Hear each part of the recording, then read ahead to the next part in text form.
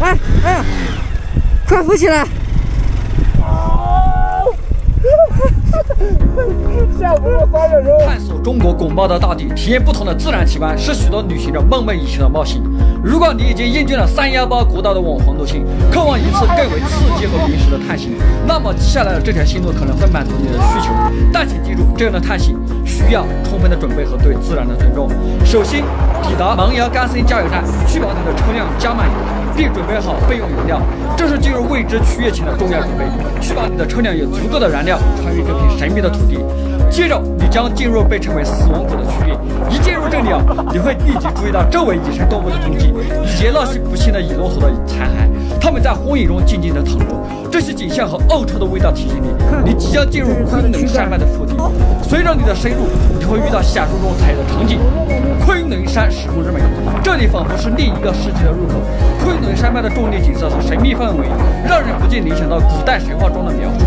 在这里，你可以感受到大自然的原始力量和无尽的奥秘。接着跟着我的镜头，我们一起进入昆仑腹地，一探究竟。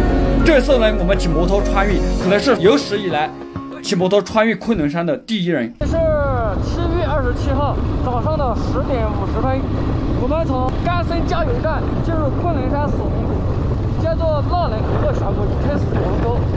预计时间是最快用1天的时间，最慢是8天的时间来穿越。这次骑摩托穿越来，应该我们是史上第一次吧，首次用摩托车来穿越，这里荒无人烟。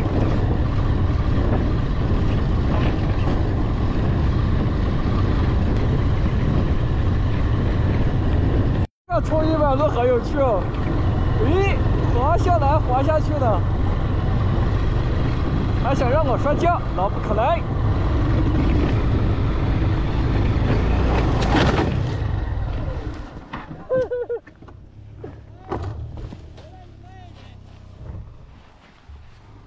看来今天又是，嘿，哇！你这一跤摔的，哎，摔得够惨呀！沙子，尽管冲击力。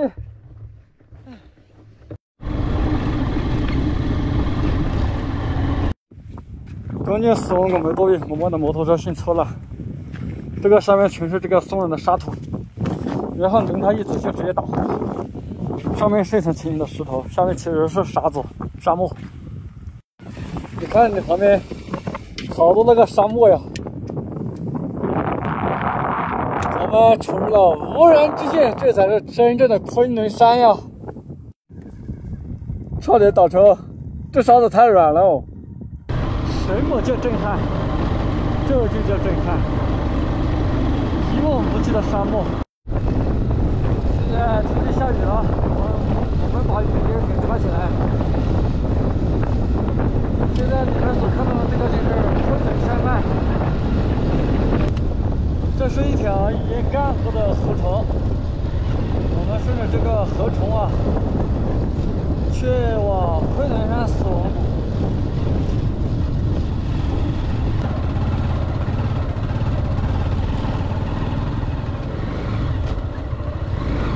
来走！我让你给我录，你不录。我录的都是横屏。看，我们在半路上发现了野骆驼。这是它的躯干，这是它的头部，而它的脚，看，已经跑到那边去了。这是一片骨头，这是它的蹄子，这是它的另一块骨头，而且那边还有一块骨头。我天，这不知道是被什么大型动物撕碎的，可能是狼群吧。看样子应该死了有挺长一段时间了。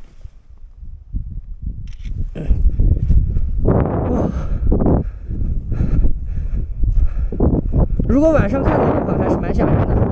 我们现在得赶紧赶路了。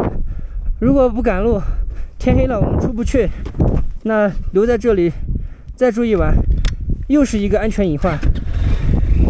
走了。不愧是死亡谷。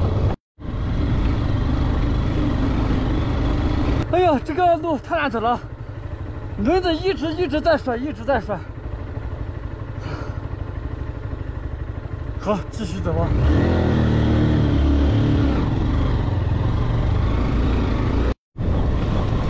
哦，现在又走到好多上来了。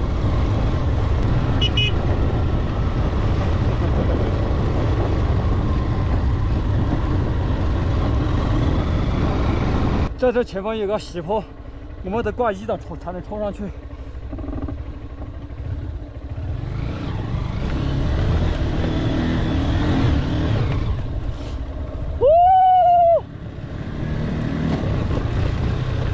真刺激啊！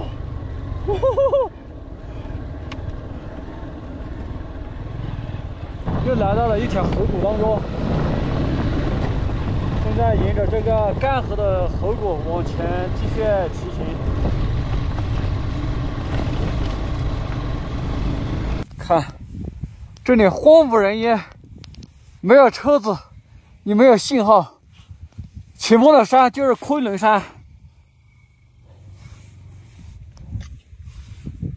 然后那边是西边太阳落山的地方了。我们继续前行。今天晚上去半路找个露营地。今天是7月28号，昨天晚上我们在死亡谷露营了。现在看一下外面的天气怎么样？哇，日照金山呀！昨天晚上我们就在这里面露营，一个峡谷里面。今天我们要继续往前出发。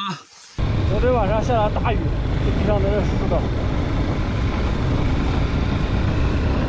要上坡了。看到前方遇到了一条河，现在看一下能不能过去。如果过不去的话，昆仑山死亡谷之前，我们到这里就要被迫返回了。看，我们在穿越昆仑山死亡谷的这里，这么深的地方居然都还有牧民在。然后呢，这个藏獒挡住了我们的去路。一磊，你怕不怕？还好。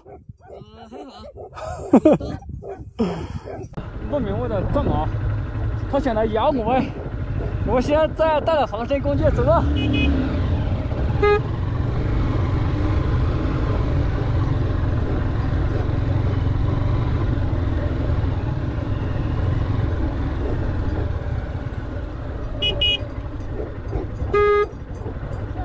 去，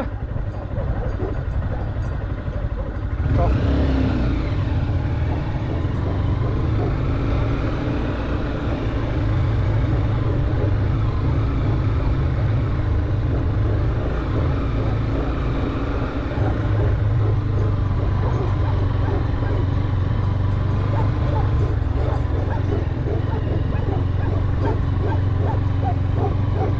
这咬人厉害呀！来了，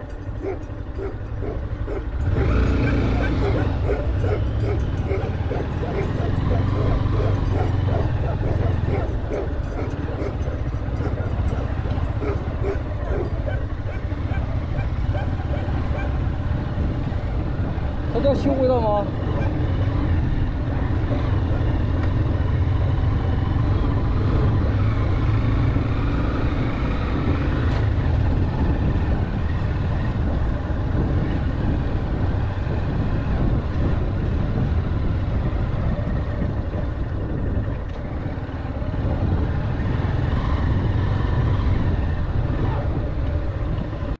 让我队友下去试一下这个河，看能不能过得去。如果过不去的话，我们在这里就得返回了。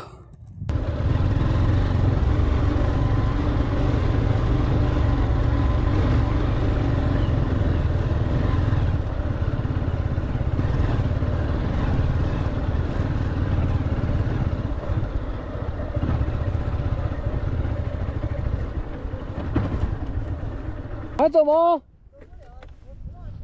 我要从这里下来，然后呢，前方就是一条河，在这里拦住了我们的去路。现在看怎么才能过得去。这个是昨天晚上才下过大雨的，这个水啊，不知道有多深。我们先往前走走看。